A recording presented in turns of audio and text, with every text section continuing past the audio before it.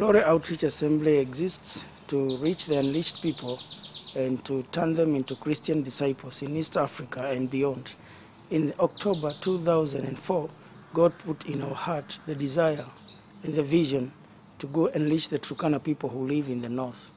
It took me and a few other GOA leaders 4 days driving all the way to Lodwar. And we found only one organization there that was called Share International. They told us that they were only covering 30 kilometers radius of Lodwar town. And they said, if you really want to reach out the Turkana people, you must go outside the 30 kilometers radius, because we are already doing that within 30 kilometers radius of the town. We went 65 kilometers out of Lodwar town, and this is where we found a village called Akatuman village.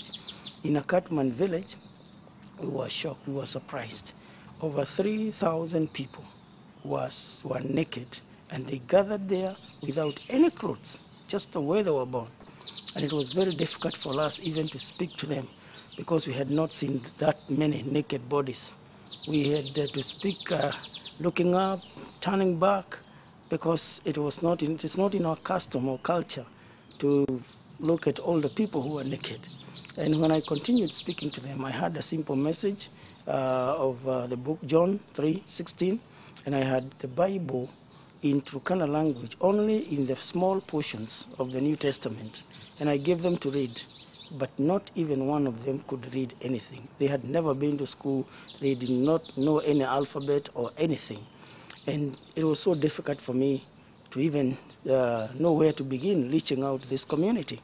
And I was amazed that the elders of the community did not ask for clothes, they did not ask for food, but they said they had only 3 priorities, which if that was done, it would change their community. For them to just ask for a church, ask for water, and ask for a school, to me, that was a great answer.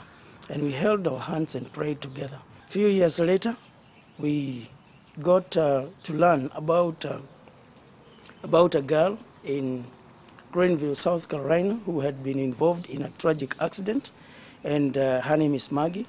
And when we learned this, we learned that the mother wanted to do something in memory of her daughter. And we talked to the mother, and God guided the mother and led the mother to make a decision that she was going to build a school. From the time that the school was built, today there are 864 children from 1st grade to 4th grade. And we had the International Children Conference for GOA, and the children from Maggies School came and participated.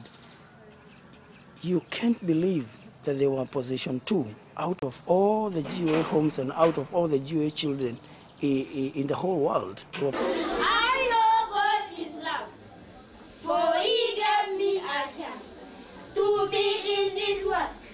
He is all that I know. God is love.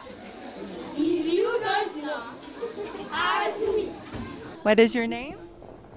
Veronica. Veronica. What is your name? Dorcas. Dorcas. And you are Michael? My name is Michael. Michael. And my name is Michael.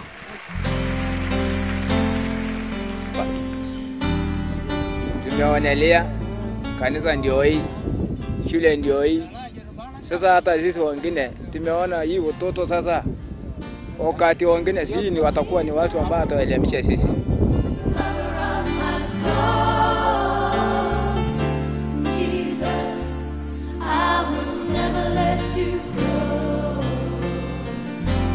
Taking me